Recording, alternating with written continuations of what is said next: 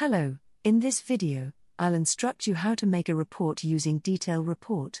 Detail reports return a list of results from the database that are not aggregated. One row is returned for each record in the data source. Here we already have the structure of a data inquiry report. It includes the date, period, transaction reference, description, journal number, journal line number and base amount. These columns will be the outputs of the query definition form. To start with, select Detail Report from the Data Extraction group. Reference to the business unit from the filters. And choose the ledger table. Reference to the account code from the filters. Because we don't need to specify the accounting period, type all to skip this criterion. That's all for the filters.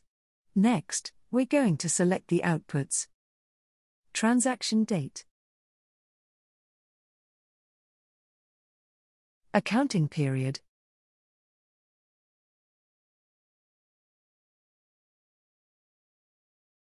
Transaction reference.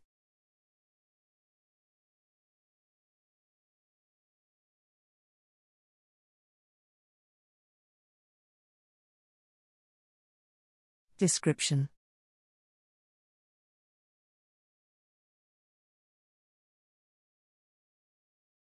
Journal number.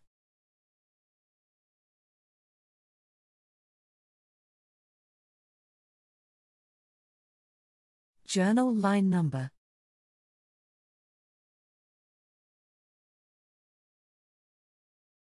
And base amount.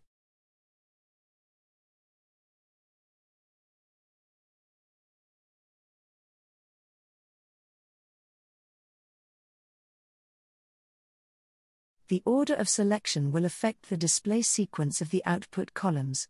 Or you can use sorting to specify the sort order of the output items. To apply a sort order, right-click any item and select Sorting. Order the output items into the correct sort order by dragging them above or below the other items. The number 1 indicates an item is sorted first, 2 indicates an item is sorted second, and so on. Finally, click OK to run the query. We have successfully extracted the data.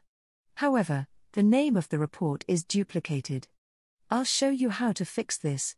Double-click on the cell containing the formula to reopen the query definition form.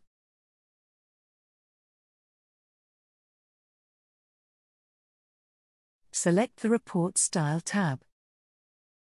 There is a preview version which shows how your report looks like. Uncheck the output data item names to remove the header row. Click OK to apply changes.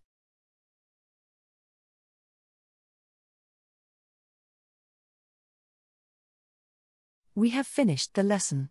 See you next time.